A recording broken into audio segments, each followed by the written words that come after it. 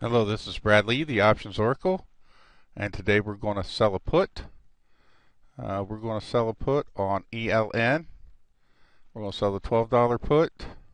We should get about $1.10 out of it. That should be a 9.16 return in 25 days. Now, I'm going to show you how to do it. If you decide that you don't have time to put in these trades or you don't want to learn how to put in these trades, you can do auto trading.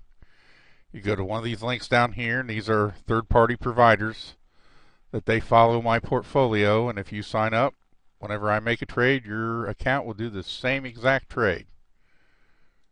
So today we're looking at ELN. They actually made some money for a biotech stock. That's pretty good. They got 8 billion. They're trading close to the range. But we go ahead and look at the graph. And now we're selling the $12 put, and you see that's pretty strong support way back here. You gotta go a long way before it was under 12 bucks. That was back in the last year. The trends are going up. The fundamentals are very mixed. This doesn't like the price pattern because right now the price pattern is going sideways. But we're going to sell the 12. We're pretty confident on that. So here is the option change. It's trading at 13.72. So we're going to sell the $12 put.